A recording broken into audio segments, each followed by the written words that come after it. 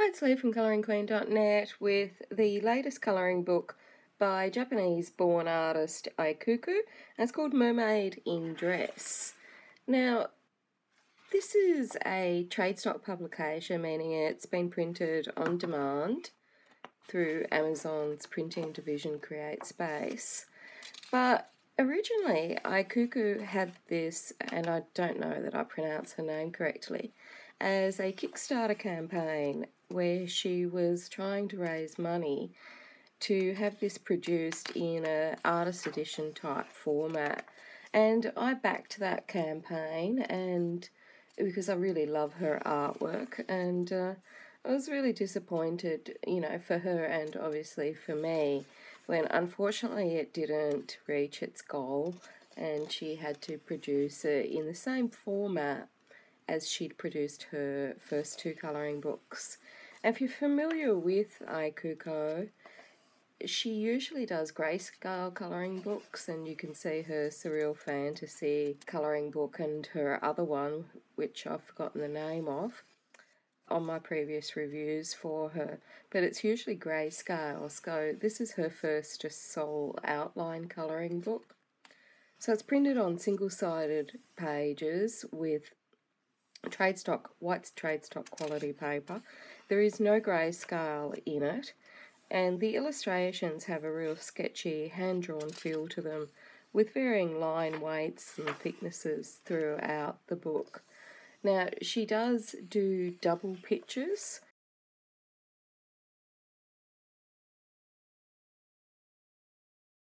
In this one, they have a black back page, and that'll make sense when we go to that section.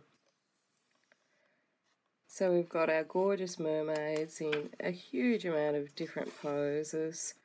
And, her artwork is really lovely, and if you're more used to outline artwork than the grayscale, you'll have a lot of fun with this one, especially if you're a fan of mermaids.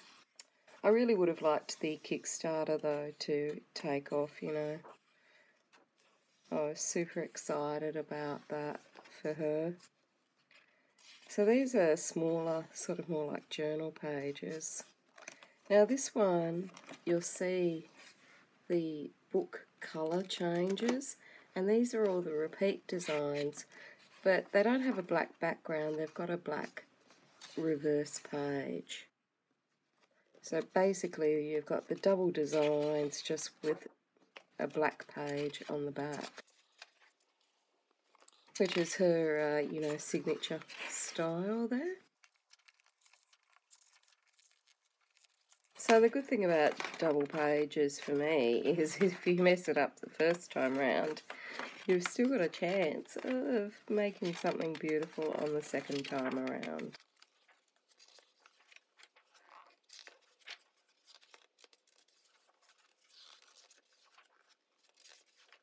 And here's her first two books, and then she's got Simple and Sweet, which is her other one, and this one is Mermaid in Dress, that was going to be the artist edition version. There's a couple of blank pages at the back to use as a blotter or to test out your mediums. So that's it for Mermaid in Dress. Until next time, happy colouring.